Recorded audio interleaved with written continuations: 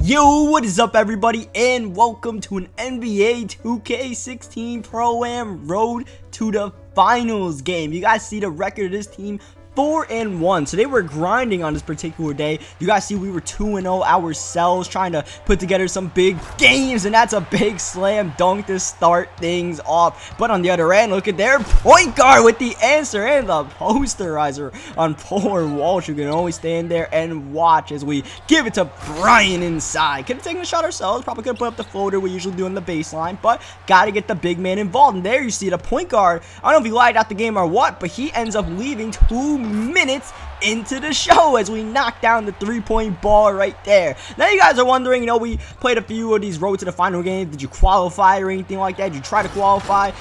We kind of tried to qualify for road to the finals. We always thought it'd be a cool idea to grind out on a certain day to try to, because you got to win a lot of games and win these games by a lot. You got to get like style points and all of that good teammate grade. So you have to be organized. You have to have all 5 of your team members ready to play. As you guys see, we're getting people jumping in the air, and that gets Josh a baseline drive, but he gets blocked at the rim. And Josh early on was struggling, 1 for 7, couldn't find a single, like, he had some good shots, you just couldn't get it down, and then all of a sudden it gets in your head, you try to drive and you get blocked. But yeah, back to what I was saying before, we wanted to try to grind for road to the finals, but no one, we always had one guy that wasn't on a certain day, because road to the finals qualifying games are usually on the weekend, on Saturday or Sunday, and usually on the weekend people are busy not playing 2K, so we never had all 5, so it just never really worked out. But it's all good, we kind of played a game for fun. It would have been really cool to try to qualify. I don't know if we would have been able to, but like I said, it would have been cool to at least see how far we could go as we give it to Brian, who gets the and 1 dunk right there. So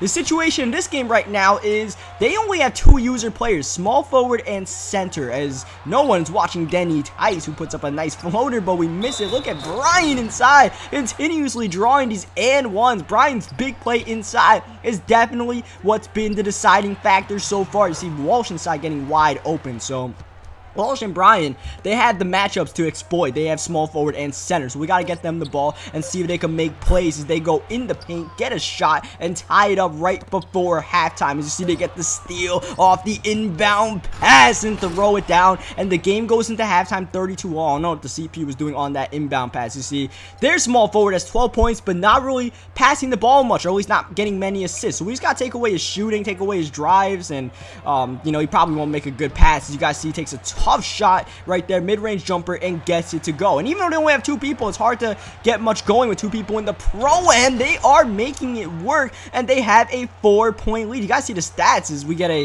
sloppy turnover off the inbound. Once again, CPU is just throwing turnovers off inbound passes. Walsh, I'm pretty sure, didn't even call for that ball, so that's just frustrating to happen as we take a deep 3, bang, from way downtown, our second deep 3 of the game. And we have limitless range on our guy, as well as, corner specialists, all these, like, crazy badges, so it helps us knock down those very deep shots. Is a spin move and a slam by the center right there, puts him on top. Back and forth game, finding Josh, who isn't able to find much separation because he's being guarded by the CPU, but we gotta give him these easy buckets whenever we can. And at least for the most part, Josh is contributing on the defensive end, not really on the CPU, but help defense wise, as you guys see right there. Speaking of it, even though he played good help defense, the guy scored anyways. They're getting these kind of buckets that it's very hard to win a game when someone gets buckets like that. But on the other end, 3s beat 2s, and we can keep on doing that.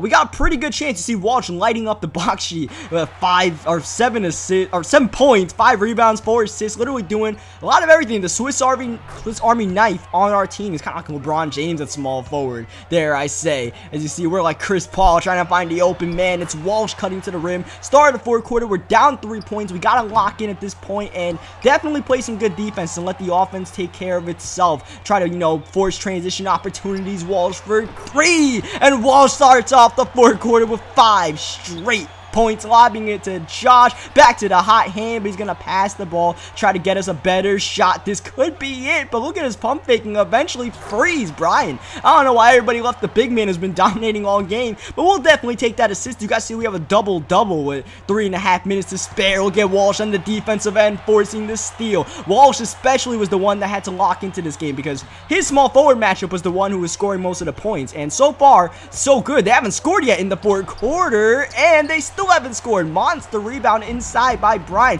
who has a double-double himself. He's working on Josh, slowing it down, finding the open man. Perfect release. See Josh waiting for the, maybe could have forced it in the paint, but looking pass him on a good shot, get a better shot, and that is what's putting us up 8 points. We get a silly little turnover trying to pass it to Brian, but we go out of bounds right beforehand, our second turnover of the game, giving them some life with 2 minutes to go, and they finally scored their first points of the fourth quarter. Hopefully that's not something that gets them some momentum to keep rolling. You see Walsh with the ball, and Walsh called for a traveling violation. He didn't even move. The guy pushed him, and it's just a really weird turnover, and hopefully stuff like that doesn't keep happening, or else they will have a chance in this one. But if we play defense like this, they stand no chance. Going to the rim, but getting blocked, and he dies. But the CPU gets the big-time offensive rebound. Josh, not much to do, but finds Brian, and Brian can't finish inside. A chance to cut it to a one-possession lead. Hook shot over the CPU is no good, and look at us crashing the glass late in this one, surveying the field.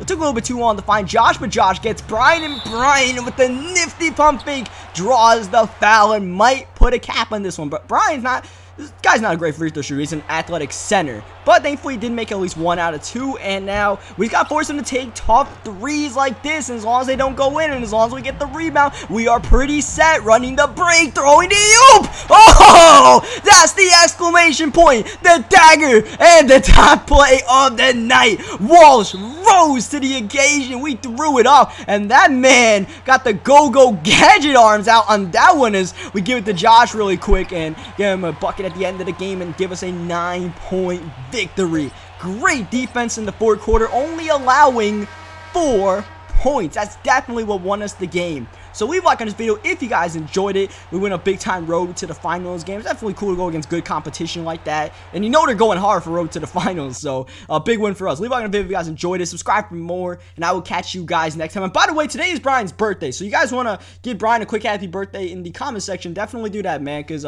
yeah, happy birthday, Brian!